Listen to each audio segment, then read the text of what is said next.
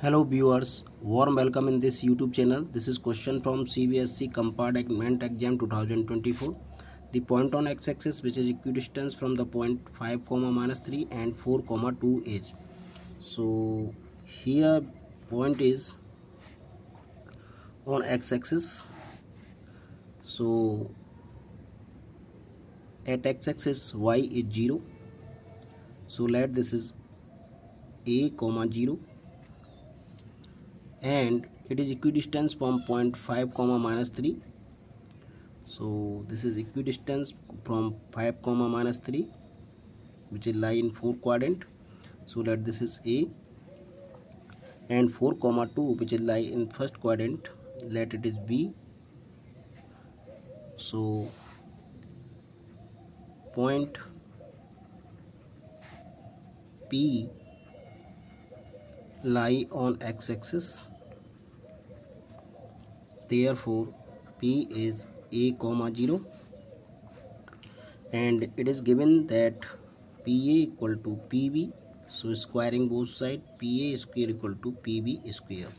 Therefore distance, using distance formula, PA is a minus 5 whole square plus 0 minus plus 3 square equal to a minus 4 square plus 0 minus 2 whole square. So this is a minus 5 square plus 9 equal to a minus 4 square plus 4.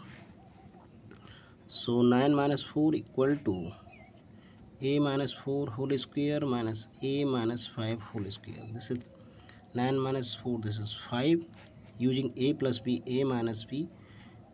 So a minus 4 plus a minus 5, a minus 4 minus a plus 5.